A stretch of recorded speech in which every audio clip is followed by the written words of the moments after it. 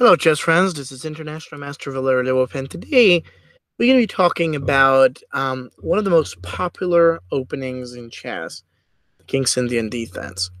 Now, I'm not going to be talking to you about long and tedious variations or a little bit of the wisdom of the opening. I would like to show you how to play it. And literally, we're going to be discussing the different type of techniques and principles you have to keep on top of your mind every single time when you choose to play this opening. We're actually going to start with a game that was played between Viktor Korchnoi and Robert James Fischer, Bobby Fischer, in the Herceg-Novi Blitz tournament that was actually played in year 1970. This was one of the best years, I believe, for Fischer, and he was in his prime.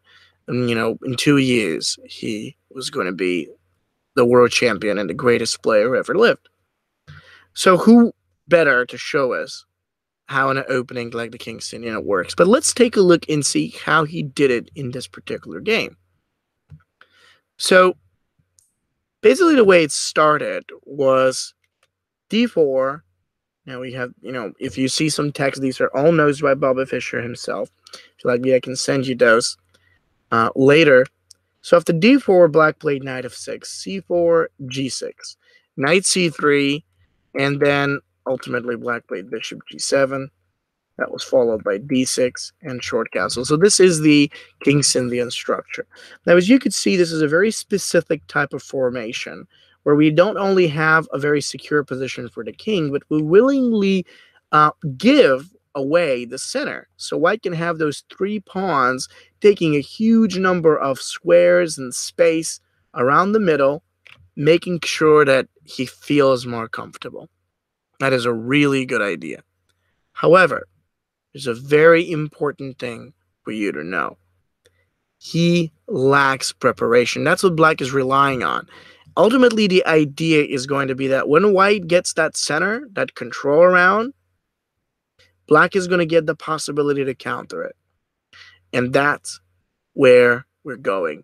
The first core idea of the opening is being able to develop our pieces fast and get exactly the kind of structure that will help us to counterattack white's center. So we're talking about counterattacking. Now, see, this comes at a cost. A lot of the times, if you don't succeed, you can possibly get into a rather, passive and a vulnerable position. However, if you make it right, it's going to give you more than just a possibility to fight for equal game. It can give you an advantage. So always when you do that with black, it comes at a risk, but it's worth it. So let's take a look and find out how Fischer did it. After the move short castle, white played normally knight f3, e5, castles. What we see here is knight c6. And there is the plan. All black wants to do is to pile up as many pieces as he can against the center and prepare to either exchange those 2 pawns and potentially create a strong pressure on e4 or even against d4 if allowed, or to force white to take action and close it so that once the center is stable, black will be in a very good condition to start his own plan. The major plan in King's Indian for black is to start advancing on the king side. We can call it a pawn storm. We can call it any way you want. The idea is that, we're going to have just enough power to make the different tactics, significant. Very nice. Now, after that, apparently, black plays knight e7, knight d2. And this is one of the key moves. The idea is that white stops the black knight from coming to h5 actively. So otherwise, it will go to h5 and f4. And of course, he's intending to still proceed with his plan of b4 c5. That actually helps him to advance on the queen side where everything is supposed to go. So maybe he can also plan up with knight c4 to pressure against d6. This is where it all goes. Okay, so what do we do right now as black? So first and foremost, which is very important in this position, is that black plays c5. Now, this is a very interesting idea.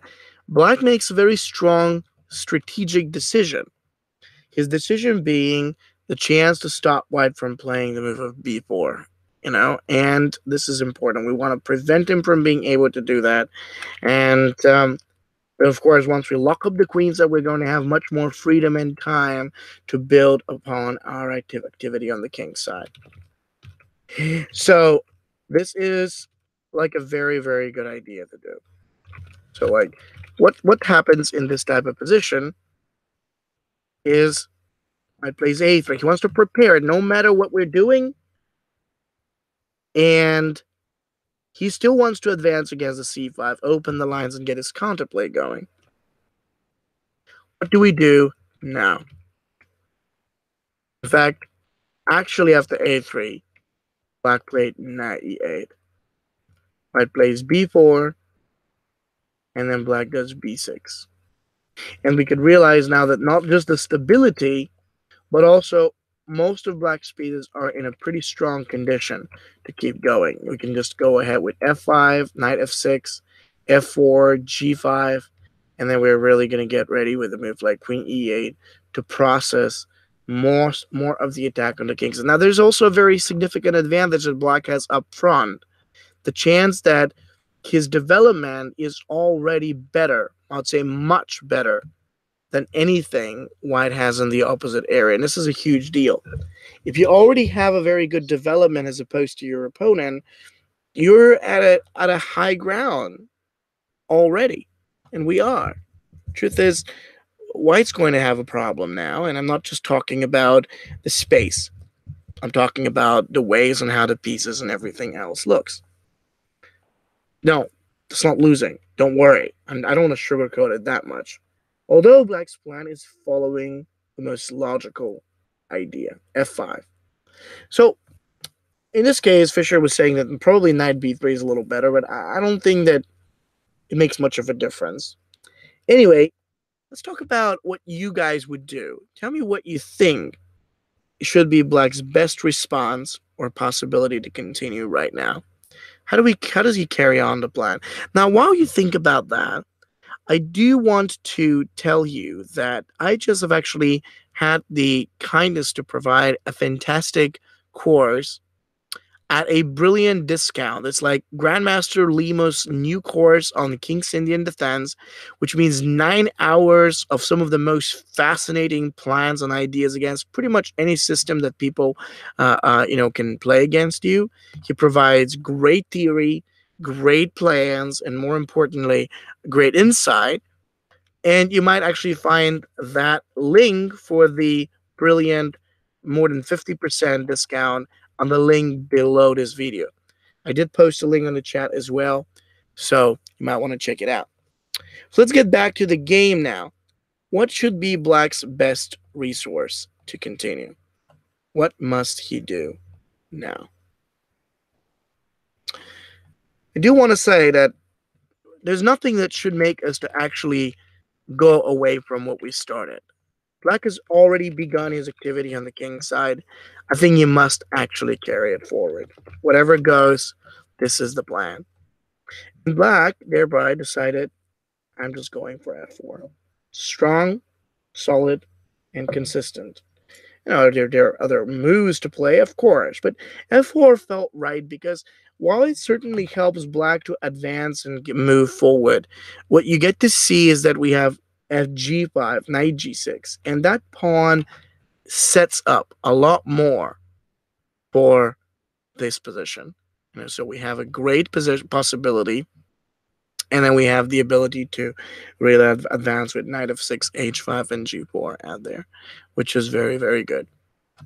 Okay, so white played with the move a4, and then black plays g5. Now, what happens next? a5. It's even faster at that moment. That's okay. But there's no problem. The difference between white's attack and black's attack isn't so much about the speed.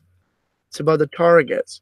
While black is going after the white king, white is going against the black pawns. And from that aspect alone, we understand that black is better, a lot better, in this position.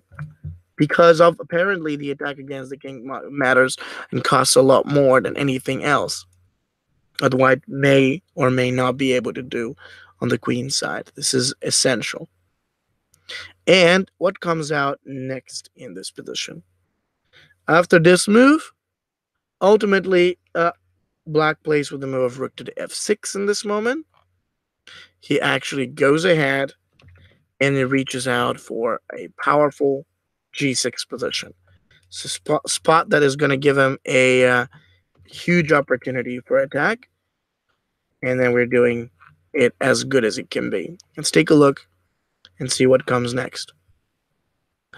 After that move, apparently, white had to do the move of pawn takes.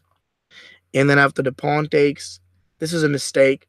As Korchnoi pointed out afterwards, Fischer says, this is a terrible mistake because it's impossible for white to get any initiative on the queen side. So he had to keep what I'd call the tension there. And the tension had to be kept, and it had to be, advanced in that way. He didn't keep it, so things aren't really going all that well anymore. This is important. So anyway, let's take a look and see what happened, actually. So after the move of, okay, so there it is, bdx of the c. Then black continued with bdx of the c himself. Knight b3, and the rook to g6.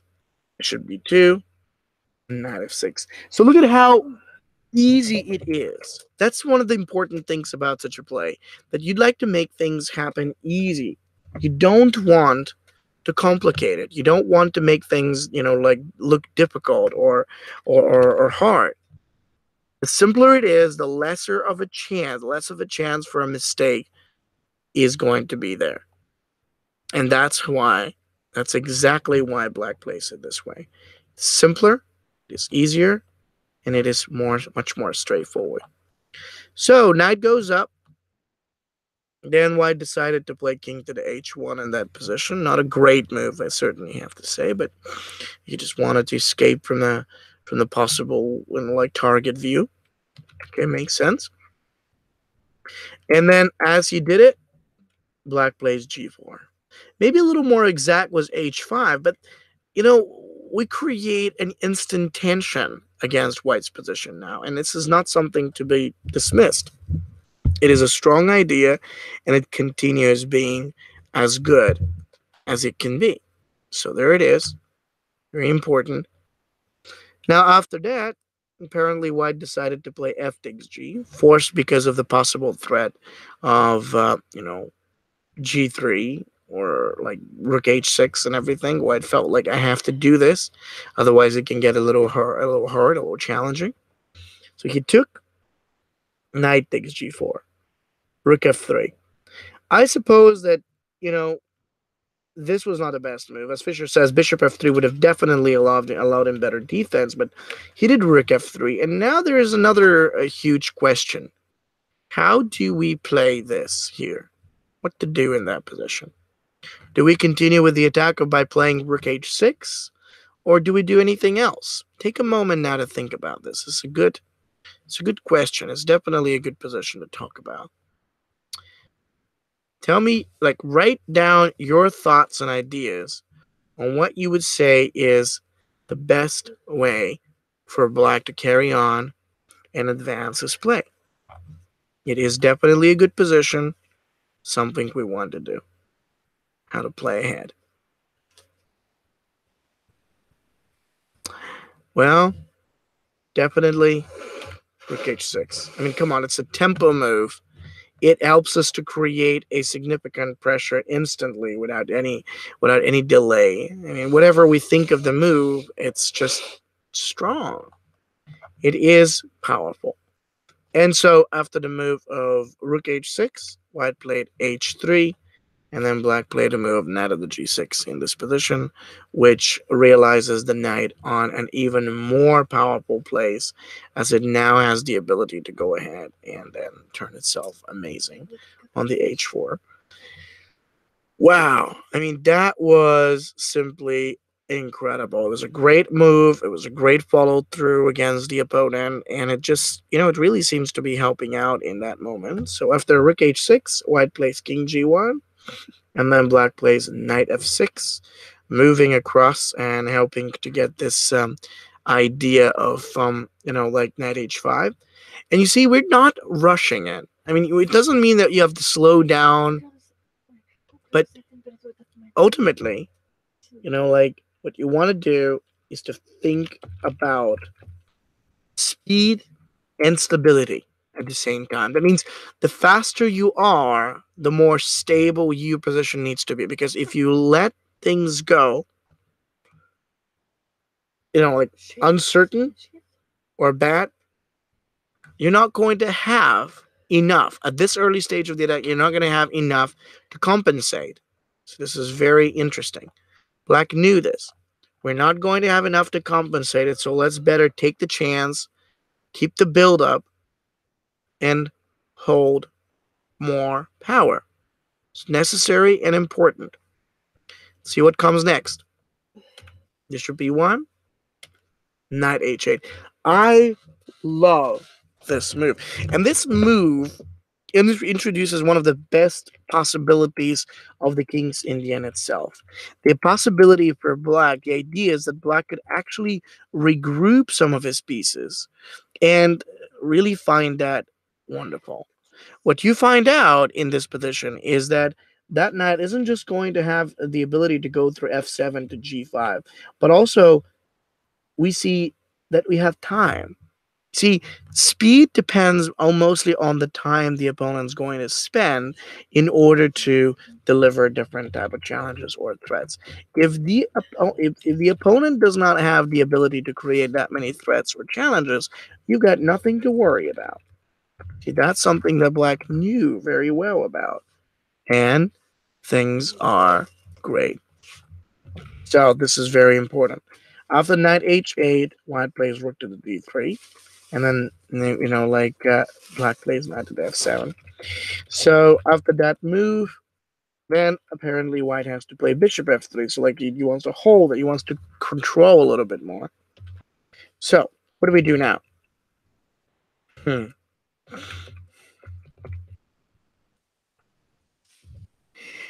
Yes, so actually what you have to remember is this. Fischer knew the strength of consistency.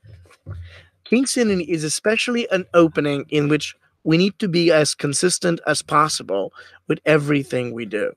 It means we can't possibly even allow ourselves to just move around and not to stay true. If our plan says we got to go on the queen, we got to go there. See, this is very necessary.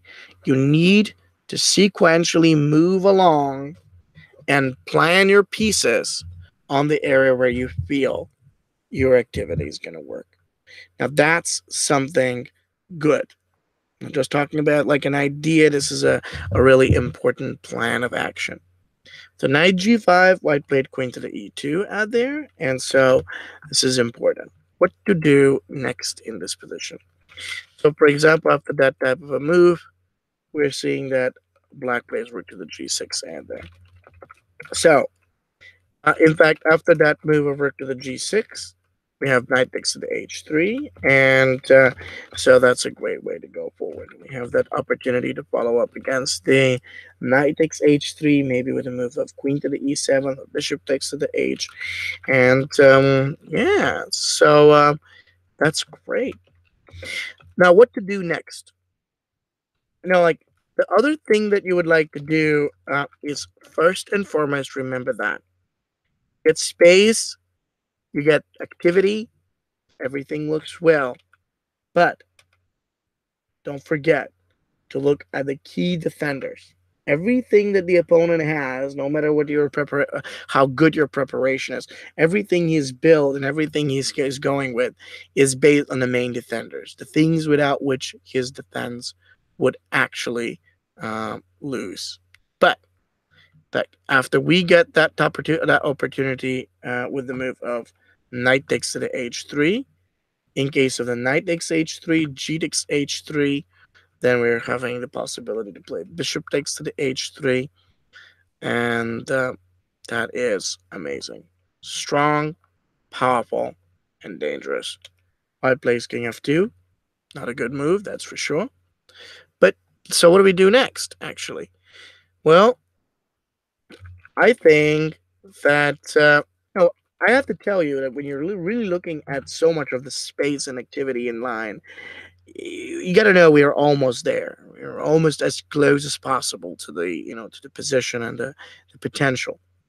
But but the thing you need to know is that precise sequence is necessary, and I'm not just talking about it and like just talking about it.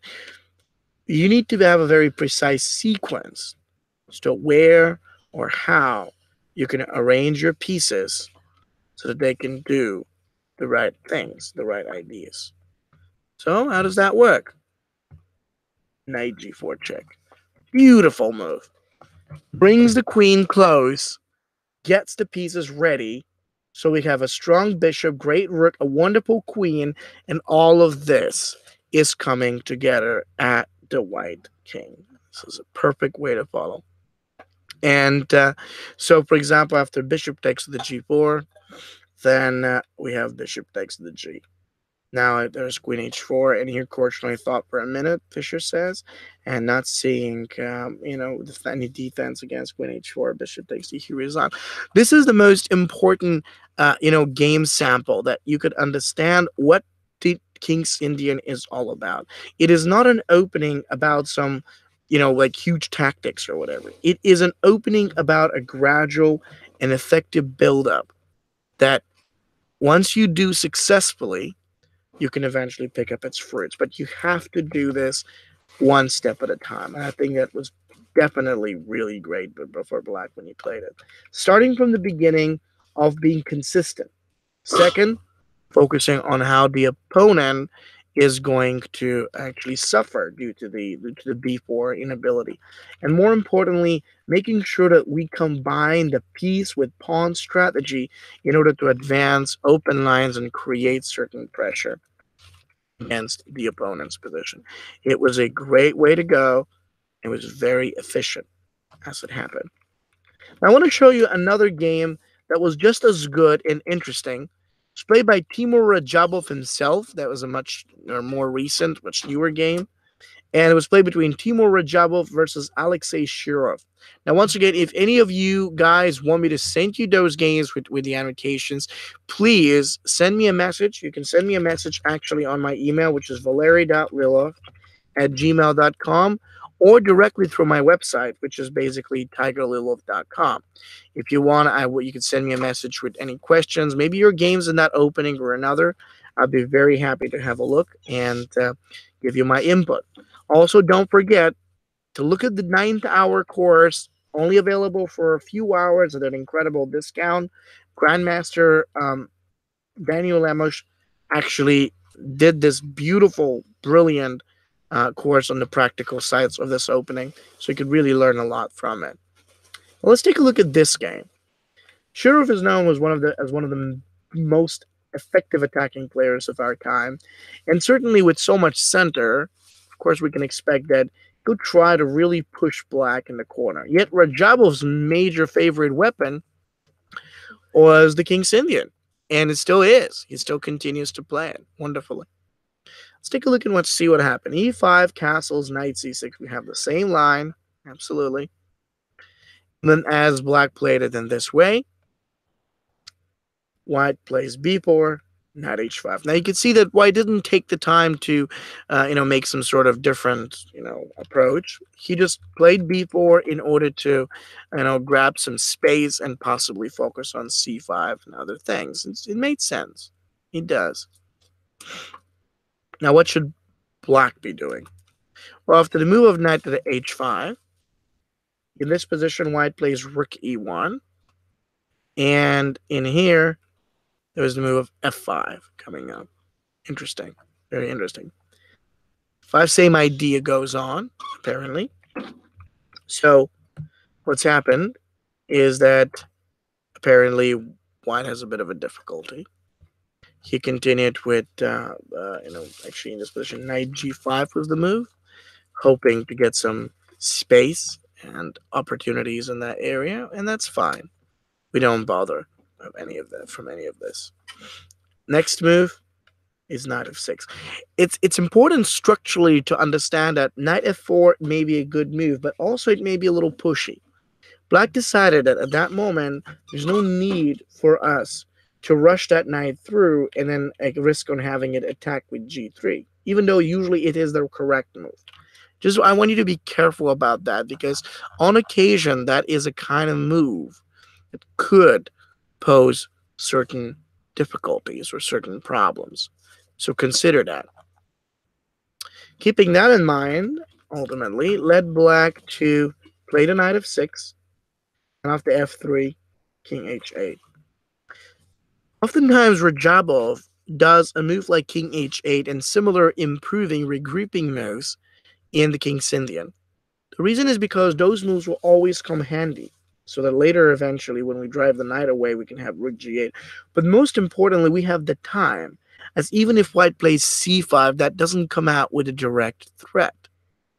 So the idea is, if you have the time to put in some preparation and build up, I always recommend you to do that, using the time you're given in order to back things up.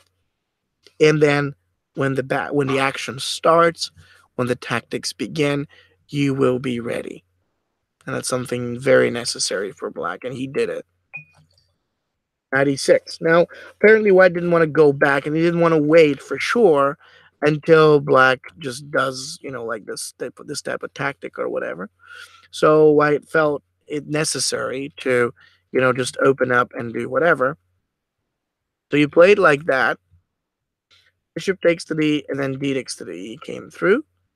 And so now after that move, surely the idea is that, we don't have to worry, as there's knight h5. The knight's going to come down to the f4 now. White plays g3, and then we're actually setting up and preparing for bishop f6. A smart idea. Not only it covers the g7 square, but it also helps us to set up the rook g8 plus g5 and similar opportunities in that area. It's great, and Black does it well. After that, White played c5, f4, and then after the f4 move, what happened is that White plays king g2. Knight c6, c takes to the d. Interestingly enough, as you can see in this position, c takes to the d, White's got nothing to back it up. You must always have what I call the wide look, the eagle eye towards a certain position, so that you can evaluate the different aspects of it, both in terms of, like preparation and control. White feels behind. And I do want to say that because it is true.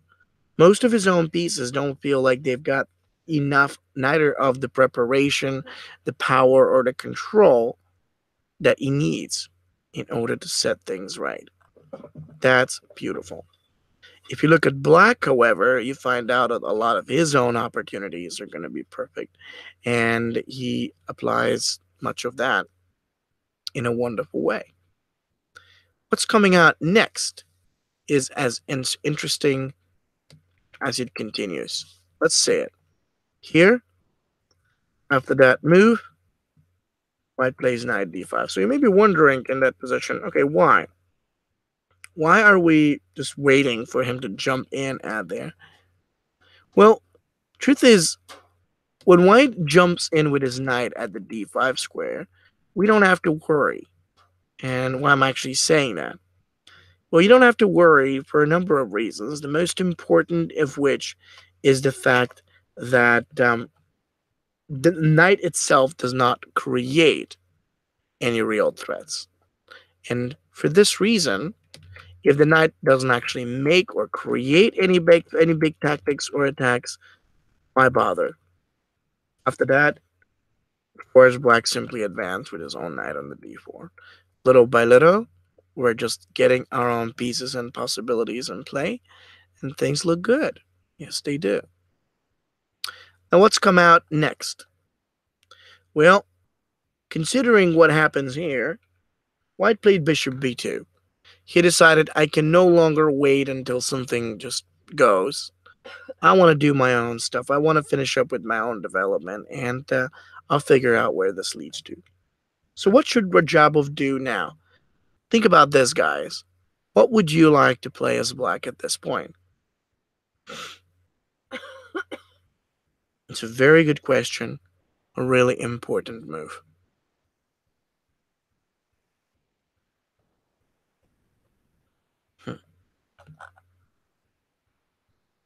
Anyone?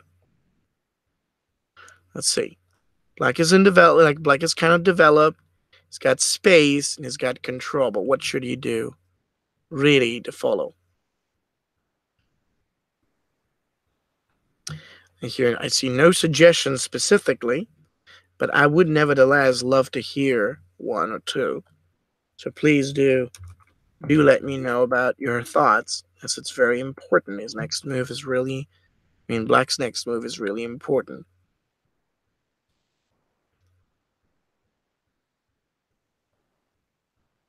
Well, I guess nobody knows exactly what is black's best idea, and that's totally all right. Let me tell you now.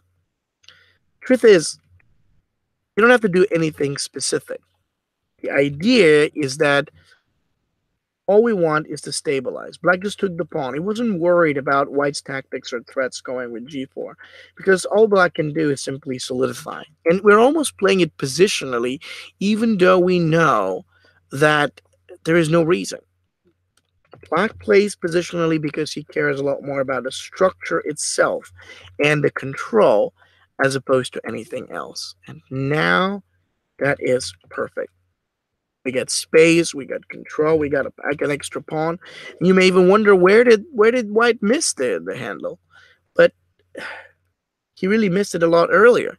And the attack just doesn't actually tend to work simply because there's nothing to back it up with. Again, I know that I repeat myself by saying that, but this is so important.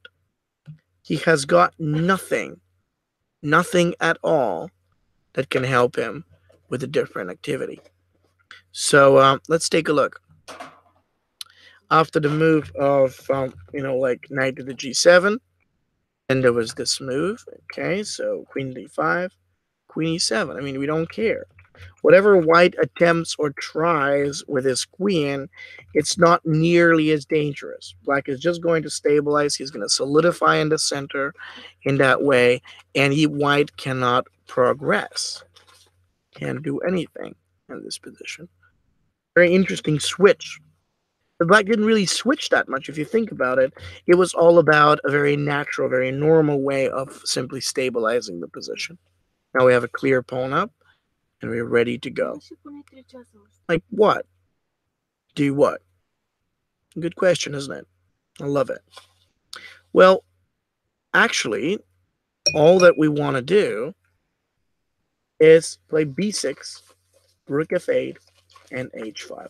Still continue the plan. Now, sometimes people get so much carried away with their plans of attack, defense, whatever it is, you name it, that oftentimes they completely forget about the most important thing in these positions, And the most important thing about these positions is stick to your guns.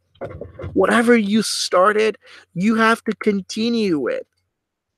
Because if you don't, what's really going to happen is that you will let your opponent to figure out a way to make his own attack without even posing an actual issue of threats or problems over his position. This is why it's so important, and I say like this, to use this type of little concept, sticking to your guns, like making sure you have your play going no matter the outside forces. The outside, like are your pawn up? Do you have an outline here or whatever? Okay, maybe some of that will matter, but still, you can't afford to slow down or stop. Some people even stop their plans just because of that. Okay, so right here, what were we doing in the position? Queen h4, rook c6, g5.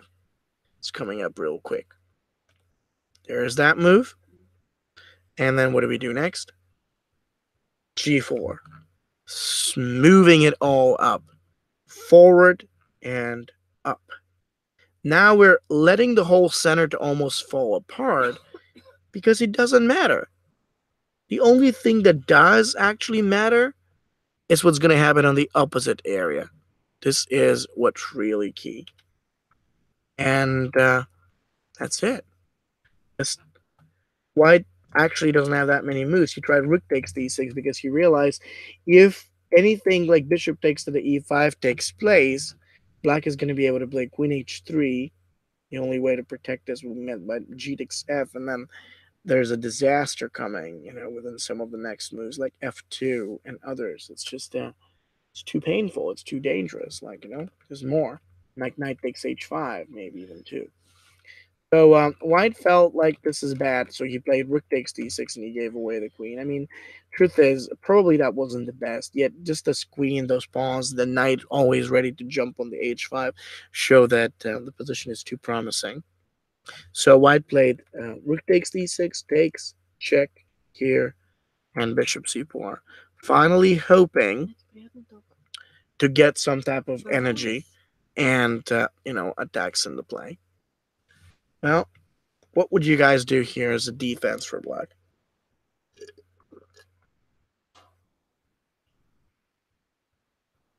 It's a very important question. Very key question.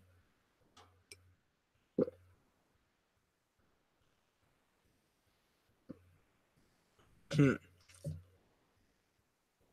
see, the truth is, we already have quite a bit of space on the king side, so let's just carry it forward. We don't have to think about anything else. Just do g takes f3, and as I say, it's just stand up. Keep up the advance, hold the attack going. I played king h1, knight takes h5.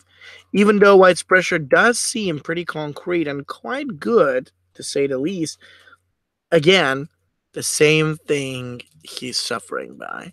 There's nothing that is going to allow him, to just, advance forward or create even larger or bigger threats against black in this position. Check was nice, but then black countered it with knight g3. And that was it. Really, just if you think about it, you're going to realize this. It's not possible for White to do much more. And yeah, that was it. Let's take a look and see what happened. After this move, White played with rook takes g, f takes the g. And then after that, rook takes h4, g2, f2, f1, and rook d2. That sequence is basically forcing, so there's nothing White can do in between. And that's why he's losing it. I mean, what really made this possible for black to win so quickly? I mean, here apparently being a rook versus bishop, that should be easy for black to win. The game's already over. But really, if we go back to the beginning, I want to show you the elements. Playing King's Indian is about knowing how to constantly be on top, making sure that every move both helps you to keep a good stability in the position without any major or apparent weaknesses, while you're constantly having the active opportunity for a push. Counterplay. That's what I'm talking about. So we realize the tension that black already had against the e4 was very important. And so this is a very valuable idea because we're having the ability to exercise more pressure, and we're having the opportunity to keep White on the backside.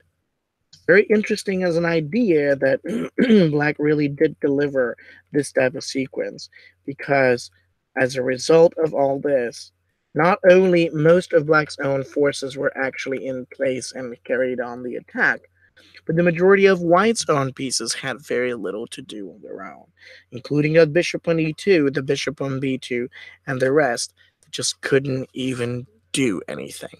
That's how powerful it was. The interesting part is about possibilities. We're talking about what really can happen, not what he wants to make it. He never could. White never could make anything. So it was a very successful strategy coming from the part of black's play that just gave him that type of attack, moving on the king side and transforming into something as efficient, in that way. So that was good. Takes, and rook takes to the e6 here, rook h6, this one.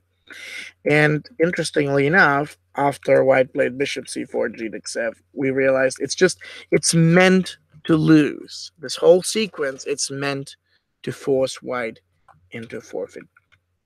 What I want to do is I would very much like to show you the third game. There is one more game that I've actually prepared, and I think you're going to love seeing this. It's played between Mark Taimanov and Miguel Najdorf. It's a classical game, actually. And it was a game that was played in the Zurich Candidates Tournament in 1953. So what was this game really about? Let's take a look. d4, knight f6, c4, g6, knight c3 here, e4, d6 there, and now this was the move. So what's actually happening, interestingly enough, in this position is that, as black progresses, we have the same type of variation. Would I say that this is, great? Is it good? Is it bad? Like, what is it? Well, I'm just going to say that it was very efficient, and it definitely seems to work. Let's take a look and see. Close. d5, knight e7. Here, knight d7. This is another opportunity on how black can both take a command over the c5 square while he's still in preparation for f5. He doesn't change anything regarding the main structure, yet it allows black to continue advancing and consider following up on that area of the board. f5, f3, f4, bishop f2, g5. What's so exciting about this is just the fact that black keeps on going. We have the opportunity to think of knight f6, but we also have the opportunity to think about h5, g4, queen e8, and queen to g6. It is the essence of pressure that allows black to really set things in motion. Knight f6 is a wonderful idea, and the knight g6 also comes up. It's a beautiful, really efficient way of going. 7. And now we understand a little different type of approach. Whole idea behind it is that while the position around the center is stable, white basically wants to play with rook to g7 and really control the game with h5, g4. I know that I'm showing you the easy way on how this whole thing works, but really it's not supposed to be difficult. It is supposed to be made by anyone, grandmaster or not. C takes to the d5, d6, pawn takes, queen d2, and g4. You see, we're talking about grandmaster games, but it feels so easy as long as you know these structures of development that you can do it too. Now, surely you can't. Just learn the ideas. Now, once again, do not forget that Grandmaster Lemos, one of the specialists of this opening, has made this brilliant course of a fantastic course, actually, a 9-hour complete course on how to play the King's Indian, and it is right at your fingertips. It comes with an incredible more than 50% discount, available only for the next few hours. So if you want to check it, look at the link below this video or look into the chat. Now let's talk about what really happened. Now after the move of g4, white played rook c1. And it made sense. I mean, that's what he wants to do. So here, next move, there is g3. And what is super about this game is we see the speed and the difference with which black is actually making this whole thing to work. The rest doesn't really matter. H takes g, f takes g, bishop takes g, knight h5 opens up an attack. And when the bishop actually moves right back in that moment, we're continuing in the same direction. bishop e7, and bishop d7. Now you're probably going to say, but pawn, it's a little, I feel a little on edge about giving him up an opportunity like this. Should I do this? Well, truth is no. You better don't. But in particular, when you think about this position, you understand that after queen e1 and bishop g5, the pawn really doesn't matter. I call this the idea of values. In every position, we have different set of values we could think about. If the position is tactical or dynamic, we care a lot more about initiative, pressure, and active pieces. If we get a position which is a lot more positional or quiet, we care a lot more about static values. Very importantly, in such a moment, it is to think about how the pieces can grow, improve, and really step forward, moving up. Black builds up a position that is a lot superior and much stronger than any of White's pawns, pieces, or potential on the queen side. And so, finally, he ends up playing the move b5. I find this move to be the most beautiful in the whole game because even though it comes at a moment where things are more or less decided, this is the actual move that cuts off and undermines everything. White's not able to play knight c4 now, make b6, or actually deliver any counterplay. The worst thing of all is to make sure there is no counterplay. And so essentially White played a4, a6, exchange, rook c7, and rook g7. With no counterplay or very little to no opportunities of success, White attempted this vague knight b3 idea, hoping that maybe, just maybe, that can give him a chance to step back. But it was just useless. Didn't really matter. After knight h4 and rook c2, I'm going to give you the chance to find a last straw into Black's plan and what he did last. There was one more move. After that, the game was over. What would you guys say Black must do right now? Anyone?